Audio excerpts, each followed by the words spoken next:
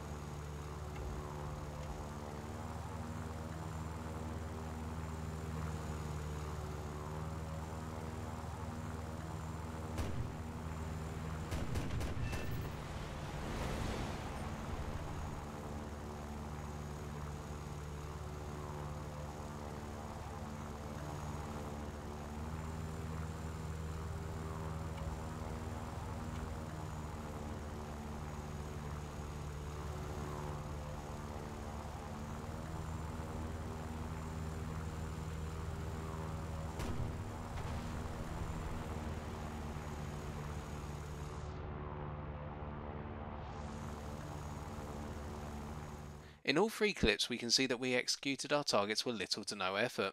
Even in the case of the Bf-109 G6 clip, where we eliminated the B-24, despite a rather unfortunate initial pass which led to us taking more damage than expected in the secondary attack. These three clips I would refer to as well executed passes, and I shall now break down a fourth example to take this even further. In this example, I shall be engaging a Heinkel 111H6 with a Yak-9T. To start with, let us look at our long distance approach. We're travelling at a speed in excess of 450 km an hour and still building this speed. We can continue to build speed because we are at a slightly higher altitude than the bomber, i.e. our 4,200 meters altitude to their 4,100 meters altitude. As a result, we immediately put the Heinkel 111H under immense pressure to react even before we enter the standard turret firing range of roughly 1.2 km. If the Heinkel 111 decides to dive, we can temporarily give chase due to our position of superior gravitational potential, i.e. altitude, and kinetic energy, i.e. speed.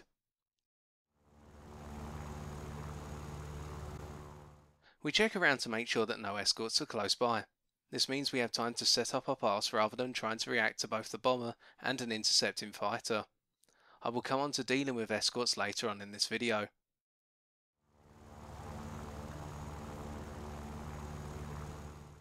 We are now at 2 km away. If the Heinkel 111 decides to react now by trying to enter a dive, they will not have the time to build up enough speed to throw off my shot. It turns out the Heinkel 111 continues to fly level, either out of indecision or an attempt to weather the incoming storm. Note: I have found on average that by the time you are 2 km away from the bomber, they will have reacted, and if you are at a high enough speed, i.e. 400 km an hour plus, in this clip we are travelling at roughly 490 km an hour, any reaction after this window will be too late to make a huge difference to the success of your pass.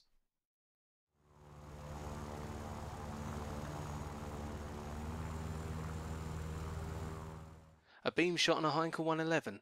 This is the second best attack position we can ask for against said bomber, with the best being a head-on from above due to the lack of a forward upward firing turret. As a result, only one of the 7.92mm turrets can fire back at us. In the worst case scenario, we should only suffer minor damage if any. Now for the hard part, landing a shot on target. The Yak-9T's NS-37 37mm cannon has a decent muzzle velocity, so we do not have to give excessive lead. I provide an additional lead of roughly 1/3 of a standard fighter profile in order to land my 37mm high explosive round on the section joining the Heinkel 111's right wing to its fuselage. What is also worth noting here is my speed and altitude. I've increased my speed to 525 km an hour by dropping 100 meters altitude and engaging in the 110% boost. If the altitude drop had been larger, i.e. 1000 meters or more, I would not have needed to use the overdrive to gain this speed. This increased speed also permits us not to have to give too much extra lead in our shot. If we had been travelling at 350 km an hour, we would have had to have given at least half a plane extra lead to land our shot on the same spot, if not more.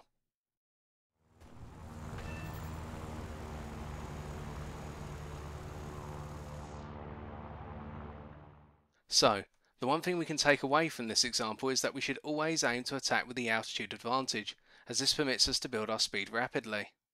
Additionally, starting off the run at a high speed, i.e. 400 km an hour or more from 3 km away, helps, yet as we shall soon see, altitude takes precedent over this, especially when we switch to lower caliber armament. To complete our examination, let us view a poor example. In this clip I shall be attacking a B-25 Mitchell in my P-63A-10 King Cobra.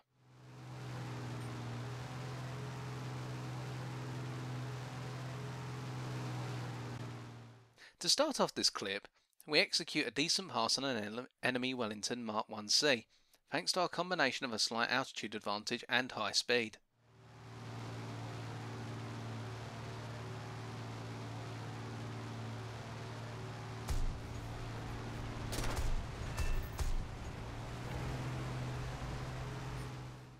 However, soon after completing the pass on the Wellington, I become complacent and turn to attack the enemy B-25 that was flying past at roughly 4,500 meters altitude, approximately 700 meters above my current position. The fact that I have to turn 180 degrees instantly means that my speed will drop drastically, and the fact that I will have to climb after my target will mean that it will take me a while to converge with the Mitchell. As we are about to see, I make things worse by trying to web climb after the B-25 at a rather sharp angle of roughly 40 degrees, a feature that is no longer possible as of patch 1.43 it would seem.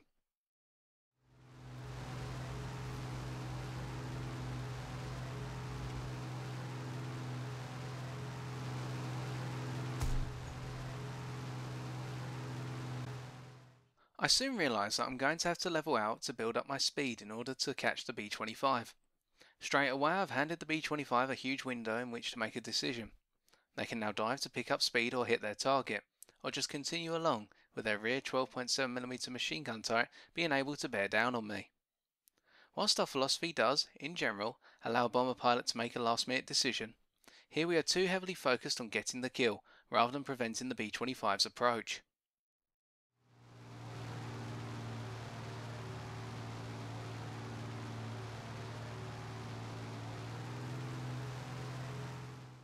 Again, whilst 380 km/h is quite a high speed, this is nowhere near enough to catch the B-25 without maximal exposure to their rear gunner. And now I have to try and line up my shot with a 37mm cannon and simultaneously attempt to dodge incoming fire. On top of this, the B-25 soon breaks his or her tunnel vision on our friendly Heinkel 111H and realises that they can force me to work even harder by sacrificing some of their altitude for additional speed.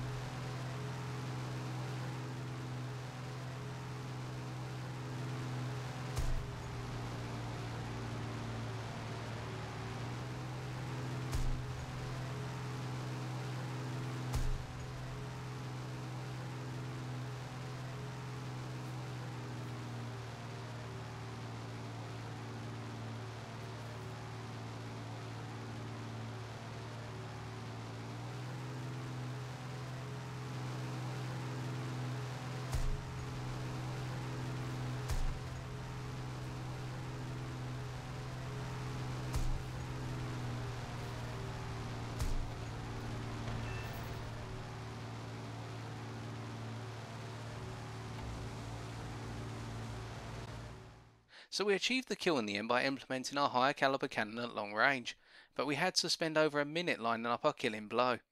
This is too long, and when used in smaller caliber weaponry can only end badly. We should also note that our final speed of assault was 420 km/h. This is high, but thanks to the speed of the B-25 being roughly 400 km/h, our relative convergence speed was only approximately 20 km/h. This is why I would not class speed alone as a key factor in attacking bombers. Instead, it is the convergence speed between yourself and the bomber which is crucial. The higher this is, the harder it is for the gunners to get a shot on target, and the less lead you have to provide to make your shots count, as depicted in the Yak-9T example. So, just from looking at attacking bombers with higher caliber weaponry, we have already attributed two key factors to our approach. Number 1. Altitude advantage. Number 2. High convergence speed. Yet we can expand on this list by considering planes without the colossal cannons. Lower calibers, cannons and machine guns. When discussing lower calibers, we have to appreciate that there are planes which are not equipped with any cannons. These machine gun based platforms will be discussed later on. In the meantime, let us consider planes with either a purely 20 to 23mm cannon armament, or with a combined armament of said cannons and machine guns. For example, the Yakovlev Yak-3 with a 20mm cannon and two 12.7mm machine guns. These planes can make for decent bomber hunters so long as you keep to the 2 points we have considered as good practice previously, and realise that the prevention mentality now really comes to life. Once again, let us take a look at some examples.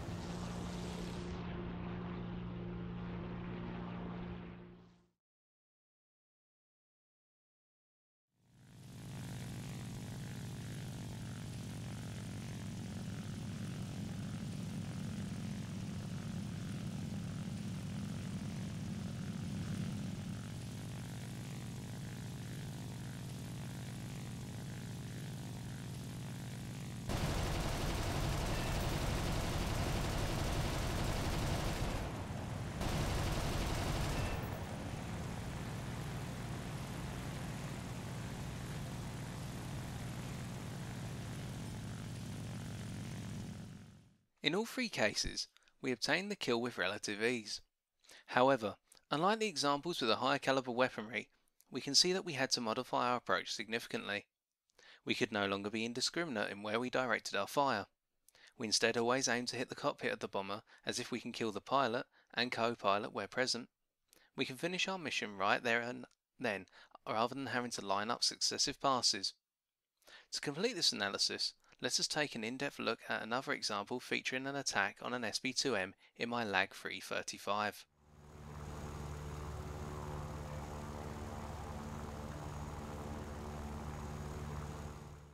Since going for the cockpit will usually require a direct head-on approach or an angled attack upwards or downwards, the speed of convergence will be very high, and so the decision window for the enemy bomber will be much shorter than in beam or rear attacks.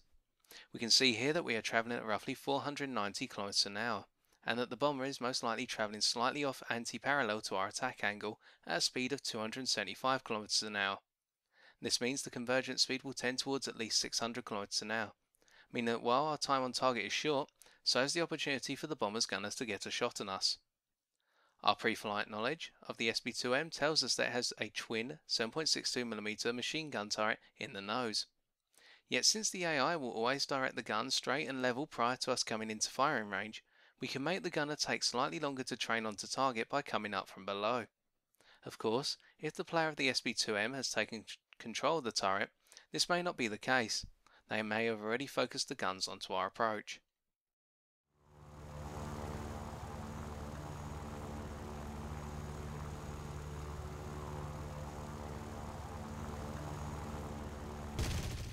Since this is a partially off-center head-on, look at how we can aim directly for the provided lead indicator rather than having to give additional lead. Moreover, we need not adjust our crosshair too much during the pass. This allows the initial portion of our burst to hit the forward section of the bomber's fuselage, and hence the cockpit, whilst the latter section of our burst will be directed towards the rear section of the bomber, meaning that we get a nice, uniform damage pattern.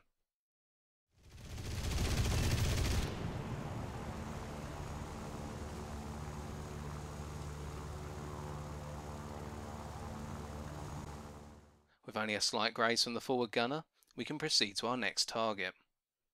Ergo, what this example demonstrates to us is that despite our fighter not having the most lethal of armament, we can mitigate this problem to an extent by aiming for one of the major weak spots on any given bomber, the cockpit.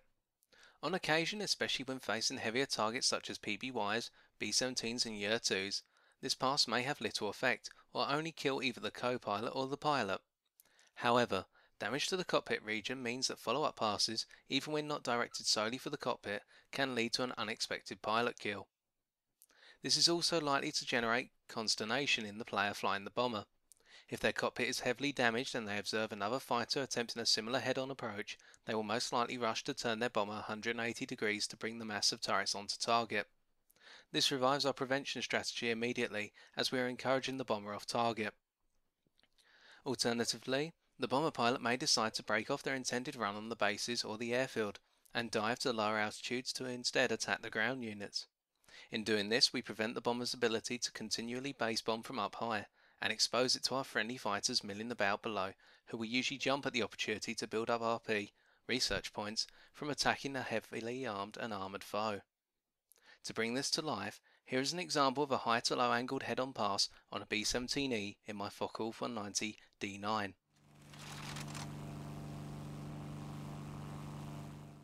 Note before we even begin our run the altitude advantage we have over our intended foe, roughly 1,500 meters, and the speed we are currently travelling at, close to 600 km an hour. We are well prepared, and have minimised the risk of return fire from the B-17. Our attack run will be slightly off-centre, meaning that only one 12.7mm turret will be able to return fire.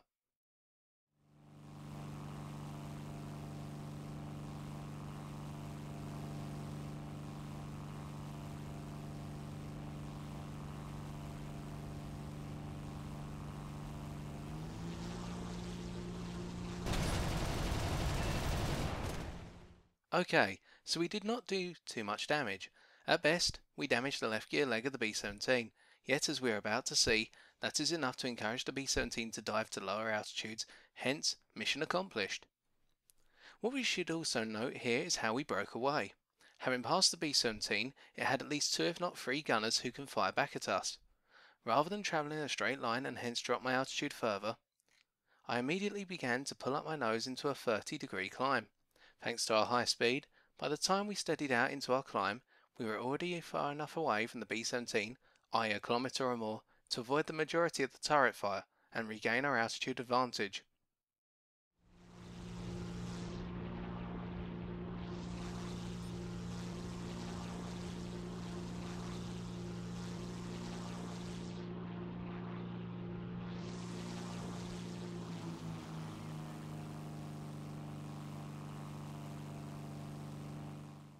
From this, we can now add a third principle to our bomber hunting list, attacking via either a direct or angled head-on pass. Hence our principle list is now: number 1, altitude advantage; number 2, high convergence speed; and number 3, direct or angled head-on pass. The angled approach is of course to avoid the fire of the pilot-controlled guns from bombers such as the B-25 Mitchell, the Dornier 217E, and the Tu-2. However, there is a problem with this newfound philosophy. Setting up a head-on pass takes a lot of time, especially if the bomber pilot knows what to look out for. We do not always have the time, and so we may have to take a more brute force approach and either attack from the rear or on the beam, as depicted in the Focke-Wulf 190 A8 vs G5M1 example. The beam shot is on average the less risky due to the lower concentration of turrets, and the fact that you and your opponent are not travelling in the same direction, thereby lowering the convergence speed. I will be honest, I personally hate attacking a bomber from behind, and there are few planes I will do this with. To give you some examples, both the Focke-Wulf A5 and A8 variants, the F4U-1C Corsair, the Tempest Mark V, and the Typhoon Mark 1B Late. Notice a recurring pattern here? Let us take a look at the armament. Of the two Focke-Wulf 190A variants, the A5 has two 7.92mm machine guns, two 20mm MG151 cannons, and two 20mm MG FS/M cannons. Meanwhile, the A8 ups this to two 13mm machine guns and four 20mm MG151 cannons. Meanwhile, the F4U-1C Corsair has four 20mm AN-M2 cannons, the Tempest Mark V has four 20mm Hispano Mark V cannons, and finally the Typhoon Mark 1B Late has four 20mm Hispano Mark II cannons. You may say, well, they have a load of cannons, and that is partially correct, but let us also examine where the cannons are located.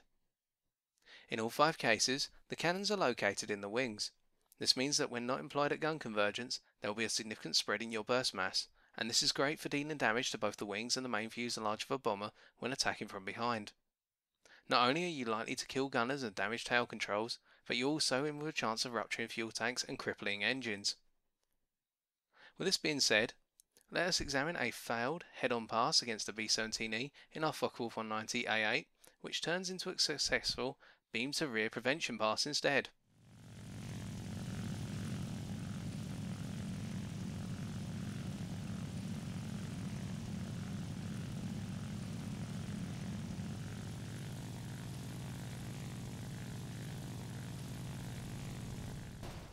Notice that I am giving half a fighter's profile length in additional lead as I begin my pass. This is crucial, and I cannot emphasize enough that the first 2 to 3 seconds of a rear attack will determine whether you will be successful and survive. All of our fire is being directed across the main fuselage of the B-17, and as a result, we immediately kill the top gunner along with the side gunners currently firing at us. On top of this, we instantly kill the rear gunner as well thanks to the spread of our cannon fire, and this means that we can soon settle in behind the B-17 and go to work.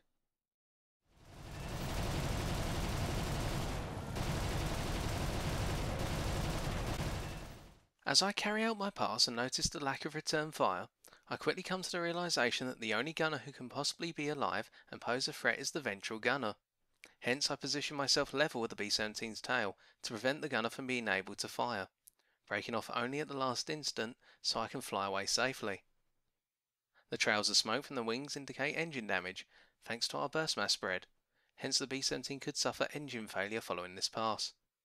Furthermore, at such a close range, i.e. less than 250 meters, I am able to put my rounds right into the tail section, severely damaging the elevator and hence preventing the B-17 from being able to manoeuvre well in the vertical anymore.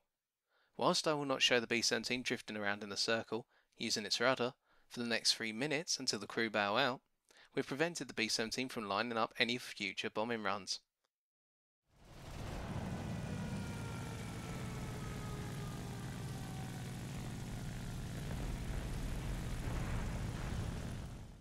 We therefore conclude that if we have to resort to attacking from behind, a high burst mass, combined with deadly spread, can have the same prevention effect as a head-on.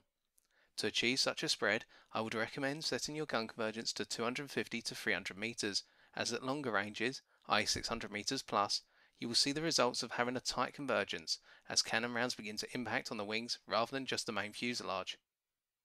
So we may add a fourth principle to our list, the burst mass spread. Seeing as whether we engage in a head-on or from behind, this concept will always apply to an extent. Lower calibers, machine guns. But what if we do not have access to cannons? We've really made the point so far that cannons are the way forward, or so it would seem. Attacking a bomb with machine guns can be just as deadly, especially if we combine the archetypal high rate of fire of machine guns, by comparison with cannons, with the concept of incendiary rounds. As the name suggests, these rounds, if instant on flammable material such as fuel, will have a higher chance of igniting said material than the standard armor-piercing round, i.e. by comparison of armor-piercing rounds with armor-piercing incendiary rounds fired from the American Browning 50 caliber machine gun. Ergo, we can implement this to deal a large amount of damage to a heavy bomber without necessarily having to be in pursuit of our target for a prolonged period of time. Why is this so? Well, fire can achieve a number of crippling blows to an enemy bomber, the majority of which I have listed below. Number 1. As one of the aircraft's fuel tanks will usually be ablaze, the fuel load of the bomber will be drained at a high rate, sometimes emptying the bomber's fuel load completely. Number 2. The fire may cause one of the aircraft's wings to break off from the airframe if the structural integrity is compromised. Number 3. The fire can kill multiple gunners, making it easier for you to line up successive approaches on target. Number 4. The fire can cause engine failure, slowing the bomber and increasing its chances of crashing. Number 5. The fire can knock out key controls such as aileron and elevator control. Number 6. The fire can kill the pilot, or, if there are multiple pilots, both. Number 7. The fire can, in very rare cases, actually ignite the bomb bay and cause the bomber's payload to detonate. Please be aware that I have achieved this only on 2 occasions, and this is more of a speculation as it is such a rare occurrence in my experience. There is one caveat to this, however. We need to ignite our target in a region or multiple regions whereby there is enough fuel to keep the fire burning for an extended period of time. If we can achieve this, then we will achieve maximal damage for minimum effort, as our fire will not exhaust itself immediately. When the fire is extinguished, the damage we have thus far inflicted will make our next pass a lot easier, and so on, until our foe either dives away from us or perishes in a great fall of fire. Returning to the point of the fire being put out, do not let this dishearten your efforts, as if anything it is a promising sign of things to come. When you make a pass on an enemy bomber using machine guns, their rapid rates of fire, in combination with their spread, if located in the wings, will usually lead to a lot of holes being punched into the bomber's airframe in a number of locations. As a result, it is not uncommon upon finishing your first pass to witness a bomber that, although it has not been set on fire, is limping away with a fuel leak as depicted by a black smog trailing from the bomber, usually from the wings. This indicates that the bomber is prepared to be barbecued on the next pass. Still, I cannot recommend a given position to aim for on every individual bomber, simply because I do not know where the best places are to ignite an enemy bomber. I can, however, recommend a position common to every bomber, which I aim for to achieve an extended blaze, as depicted in this screenshot on a B-17. As highlighted on your screen, if you can place a burst of incendiary ammunition between the innermost engine on a given wing and where the wing meets the main fuselage, known as a wing root, this will quickly achieve a devastating blaze. Reason being, this is the thickest part of the wing, and was where fuel tanks were located on both bombers and fighters historically. Additionally, due to the proximity of this section to the main fuselage, the fire will not only damage the wing, but also the main fuselage, hence leading to gunner or pilot kills. To bring our words to life, Let us look at a pair of examples in our F8F-1 Bearcat, a notorious nuisance for heavy bombers thanks to the APIT armor-piercing incendiary tracer rounds. Its 4 M3 Browning 50 cals can fire at a high rate per minute. These examples have been taken from the same game and show how a lightly armoured Junkers 88A4 bomber can be eliminated via fire quite quickly. Meanwhile, B-17 can be brought down over a longer period of time with a similar approach.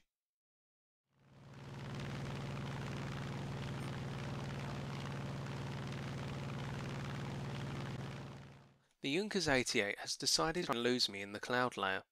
As a result, I'm going to continue pursuit and only find the Junkers 88 at close range, giving me little time to take them out via brute force. I will speed the video up for tutorial purposes until the Junkers 88 is rediscovered. Note: on a number of occasions you will find that when a bomber you are chasing dives into the cloud layer, they will try to level out and rebuild their altitude over time. Undetected, of course. I've found that the Dornier 217 players in particular regularly use this technique to shake a pursuer, seeing as the Dornier 217 can build altitude quite quickly by comparison with some of the heavier bomber types. Since hiding in the clouds insinuates that you will lose sight of the bomber, as they will of you, their gunners will only automatically open fire again once you appear on the player's screen. As we are about to see, this means that you can sneak up on the bomber and get a lot closer than their gunners would normally allow, especially if you are facing something as deadly as the G8M1.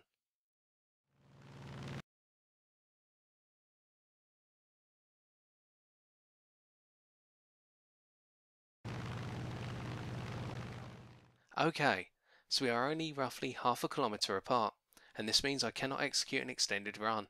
Time to spray and hope that I hit a fuel tank, as I cannot see the Junkers 88's profile even at this distance. Note how the portion of my burst that hit is when I provide a third of a plane's profile in additional lead due to the fact that I am coming in from the beam as the bomber is diving.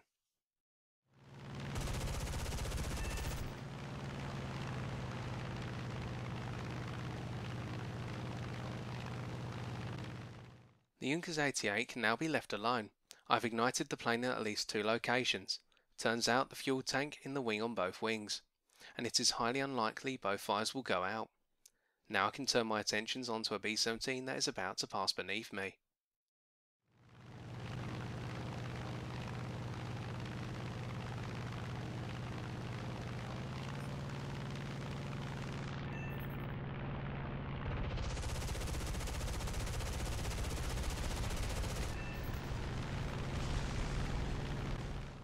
The Junkers 88 has now burnt to a crisp, and the B-17's right wing is aflame towards the wingtip. This fire will not last for very long, and will not do much damage to the bomber as a whole. Here, the right flap is damaged and nothing else. Time a breakaway and line up a second run, after helping out a friendly Spitfire of course.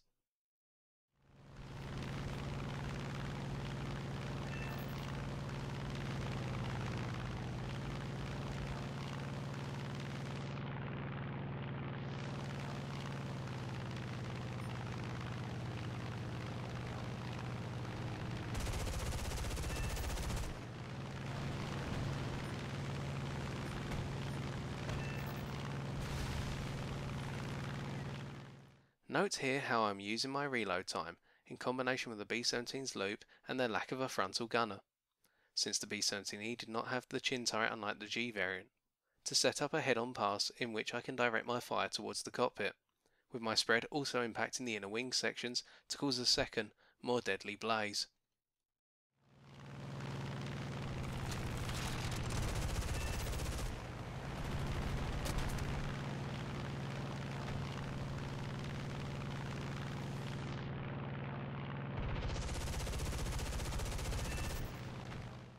In the end we killed the B-17 by removing its right wing. Remember that first fire? It helped to weaken the structure of the outer portion of the right wing, allowing us to achieve this.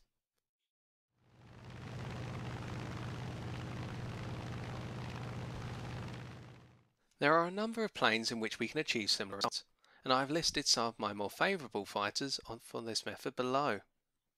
The F8F-1 Bearcat, the P-47D Thunderbolt, the P-51D Mustang, the MiG-315BK, the I-16 Ishak, and the Ki-61 Otsuhian. Please also note that this same approach can be implemented using planes that have cannons as well as machine guns, especially if the cannons pack high explosive incendiary (HEI) rounds, such as the German 20mm MG151 cannons, which fire large concentrations of HEI rounds in their air target belts. As a result, we conclude this section by adding our fifth principle, the power of fire, to our list of key points for hunting bombers, as sometimes a good barbecue can always come in handy. It is at this point that I could end the discussion of machine guns, yet this would be unfair, especially seeing as there are some planes with limited machine gun armament which is based entirely in the nose and therefore involves a low burst mass spread. This can also be extended to cannon-based fighters of the same type, with a number of examples listed below. The MiG-315, the KR-43-2, the Yak-3, and the Heinkel 112A0. Many would think that attacking bombers with these types of aircraft is tantamount to suicide, especially since the burst mass output is low by comparison with fighters of similar battle ratings. Yet these planes can really take bombers by surprise. Instead of taking the bomber down by means of superior firepower, we instead have to demonstrate the highest possible level of precision in attacking key weak spots of the bomber. Oddly enough, to achieve this precision, we are going to have to hit the bomber from its strongest side, its rear, and we are going to need to be accurate enough to take out the gunners before they can take us out, or quick and accurate enough to hit our desired weak spot before the gunners can strike back. When I say weak spot, I am referring to not only the fuel tanks and the wings, but also the engines. Kill these, and you kill the bomber outright. Twin-engine bombers such as the Wellington, Heinkel 111H, and B-25 are all targets highly susceptible to this approach, especially if you can kill the rear gunners early on. Even if you can only take out one engine before you need to break off, this will still help prevent the bomber from reaching its target. To illustrate this with an example, let us examine an attack on a Wellington Mark 1C in a MiG-315.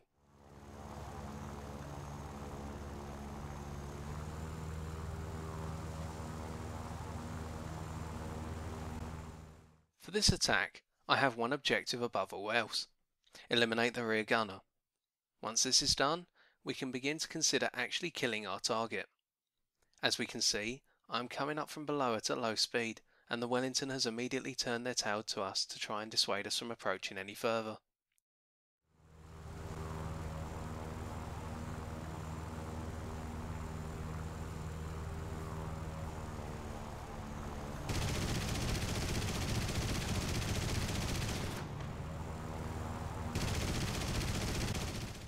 To kill the rear gunner, we have to ensure the majority of our rounds hit the rear of the bomber.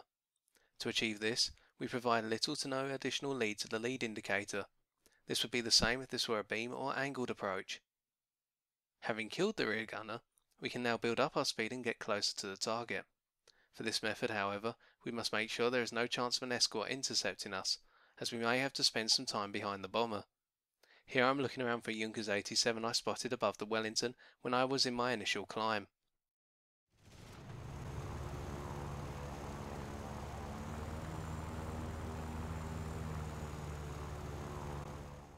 Fortunately for us, the Wellington is about to level out to attack one of our bases.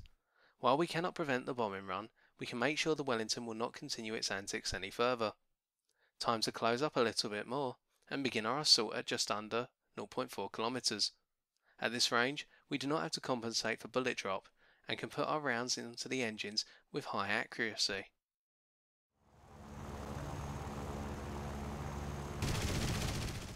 So how do we hit the engines?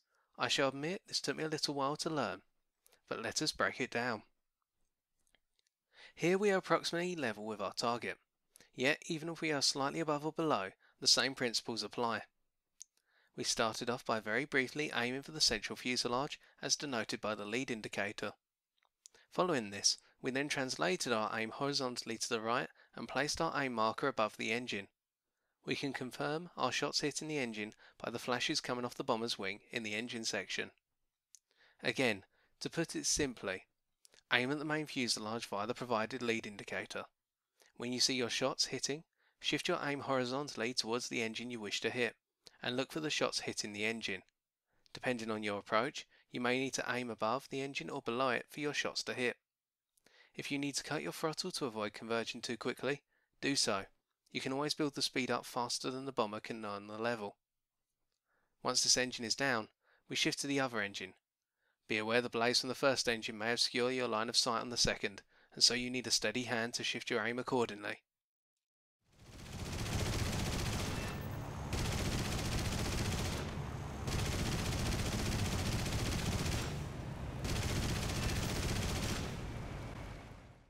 There we go, one Wellington down without the need to just keep pouring rounds into the tail section. This opponent was rather focused on his or her bombing run, so if you get a bomber who loves to wiggle all over the place, try to knock out their elevator first, and force them to fly level.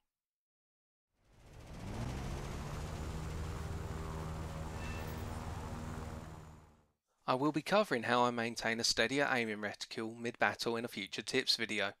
Yet for now, that clip clearly demonstrates how despite our apparent lack of armament, we can eliminate a bomber with the application of some precision shooting. You will on occasion actually get bomber pilots who become overconfident, level out, and try to use their rear gunner to put you down simply because you have a weaker armament than most of their foes. You can use this to your advantage by eliminating the rear gunner early on, and then cutting off their engines before they can react. Therefore we need to rectify our point concerning the burst mass spread, as clearly focused fire is just as lethal as indiscriminate spray. Hence we rename our fourth principle burst mass spread versus precision, as both are equals in given circumstances as demonstrated. If anything, our previous discussion of aiming for the cockpit is a great example of precision. As a result, these are the final 5 principles that I aim to implement when attacking bombers, and which I would recommend to you. With all 5 being implemented, even the heaviest, deadliest foe will fall in your wake, as principles 1 and 2 will permit you to avoid the brunt of the turret fire, whilst principles 3 to 5 will allow you to inflict maximum damage in each pass. However, there's one requirement that must be fulfilled before even considering attacking a bomber, and that is eliminating escorts. Whilst dedicated bomber escorts are few and far between, there are those pilots who seek to stand in your way, and in all circumstances must be eliminated prior to engaging a bomber. Reason being, if they cannot intercept you pre or mid-pass, they will catch you as you break off from your target, compromising your future attempts at bomber interception. Having dedicated a large portion of my flight time in my Focke-Wulf 190 D13 to this, I can confirm that a bomber escort will seek to either be roughly 1 to 2 kilometers above the bomber they are escorting, or at least dead level with the bomber. In both cases they will be travelling at high speed to ensure they can engage the interceptor before their charge is attacked. Taking out an escort is the same as engaging any other fighter, and so I will not cover any examples in depth. Yet I will always aim to eliminate an escort as soon as they arise, even if I have to break off my attack on the bomber as depicted in the following example, where I attack a Dornier 217E and his or her F4U Corsair escort in my Focke-Wulf 190 D9.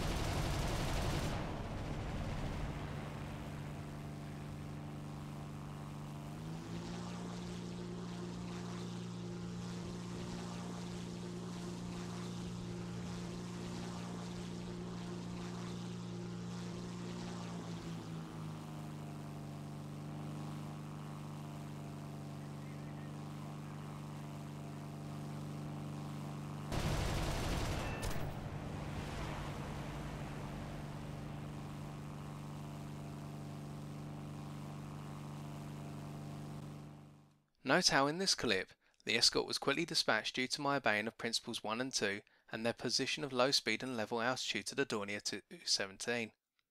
It is also important to appreciate that the Dornier 217E decided to use the time I had off target to line up a head-on pass, which, due to their need to climb up towards me to engage, cost them their plane. I will cover head-on passes in more detail in a future tips video, but this clip shows how having the altitude advantage in a head-on can help one to emerge victorious. Hence, this requirement of eliminating all escorts when they arise prior to engaging or re-engaging a bomber precedes our 5 principles, and we conclude our final point of discussion for this tutorial. I am now going to show two final examples of passes on bombers which I feel embody most, if not all, the principles listed and our crucial requirement of eliminating escorts before all else. We begin with a clip in our Focke-Wulf 190A8, attacking a B-17G followed by a Dornier 217K. Notice how mid-run on the Dornier 217 I identify the Mustang Mark 1A as a threat and change targets immediately.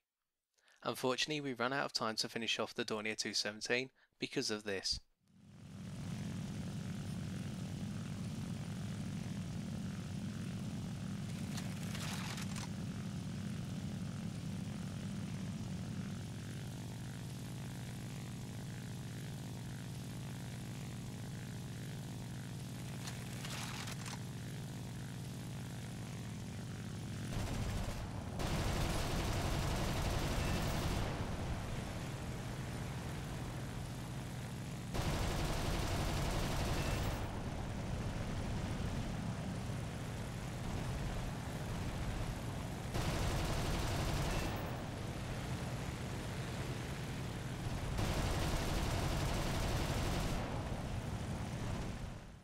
Our last example is a much more intense pass on a B-25 in a Yak-3. Note how we identify two potential escorts in both a P-63 and a P-39, yet I personally deem neither a threat due to their significantly lower altitudes. This assumption pays off, especially when the two escorts try to avenge the death of the B-25.